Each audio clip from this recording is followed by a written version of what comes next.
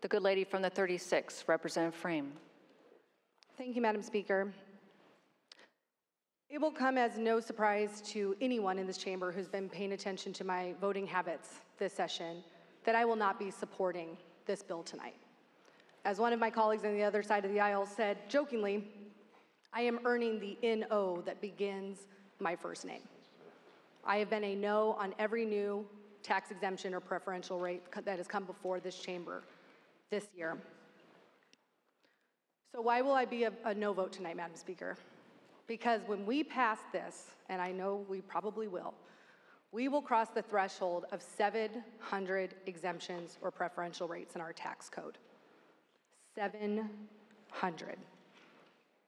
Any economist will tell you, Madam Speaker, that the ideal tax system has the lowest tax rates collected from the broadest set of tax holders with the fewest exemptions. Madam Speaker, we have the opposite of the ideal system. In fact, we have the most regressive tax structure in the entire nation.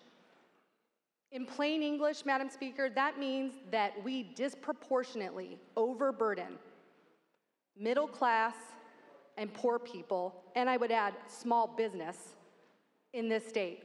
We ask the poorest among us to pay 3 times more in taxes than the wealthiest 1%. The wealthiest among us and the largest corporations in the state don't pay their fair share in taxes because we don't demand that they do. In fact, we barely ask them to. Now, each of these tax breaks and each of these exemptions before us, they have merit. I would love to support the vibrant film industry in my district. I would love to support the hundreds of people that came before the Finance Committee last year and made a compelling case for the martial arts exemption.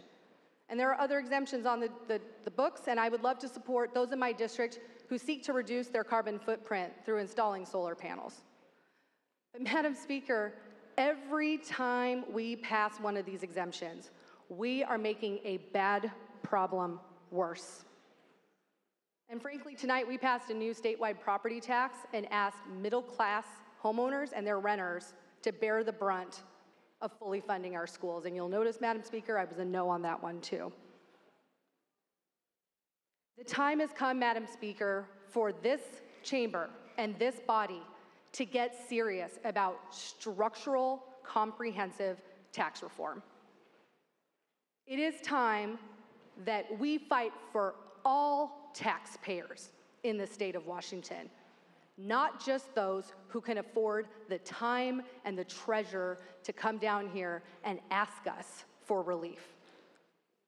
So, Madam Speaker, while I appreciate the efforts that are in this bill and the merit of the individual exemptions and preferential rates, I ask you and the rest of our colleagues to vote no and instead work towards comprehensive reform of our system and get serious about it today. Thank you, Madam Speaker.